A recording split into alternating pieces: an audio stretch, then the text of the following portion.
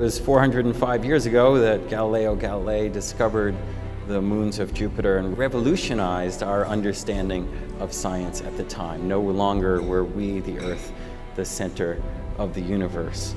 Europa might have a similar prospect. Europa is among this family of Galilean moons, Io, Europa, Ganymede, and Callisto. It's a challenge to explore Europa because it's immersed in Jupiter's giant radiation belts. Jupiter's magnetic field is enormous, acts to accelerate particles in the Jupiter system, and therefore makes it a challenge to explore Europa.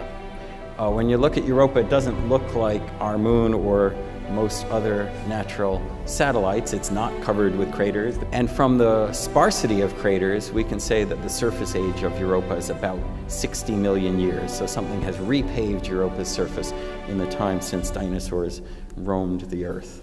This is what we think the interior of Europa is like. A thin skin, about 100 kilometers or so thick, of H2O. It was a magnetometer that told us there's probably an induced magnetic field at Europa. And what could be causing that induced field but a salty liquid water ocean relatively close to its surface. As Europa and Io and Enceladus go around their parent planets, it's in an eccentric orbit. So as they get closer to the parent planet, they're stretched out, and farther away they contract a bit. And Europa's orbiting in 3.5 Earth days. Every 85 hours, its surface is going up and down by about 30 meters. So that flexing is causing heating, frictional heating inside the moon, which can maintain an ocean. It can also cause cracking of the surface. It's a bizarre array of ridges and bands and cracks that we think are related to this flexing and kneading of Europa's surface. That ocean, we believe, is in direct contact with the rocky mantle below, making it pretty unique among icy satellites. But one thing we're really trying to get at in understanding the potential habitability of this probable ocean, first we want to confirm the ocean, we want to understand, is there communication between the surface and the interior?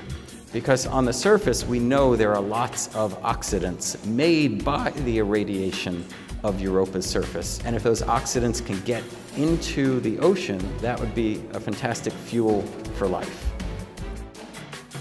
Europa also shows these dark pits and spots, which we think are related to convection of its ice shell.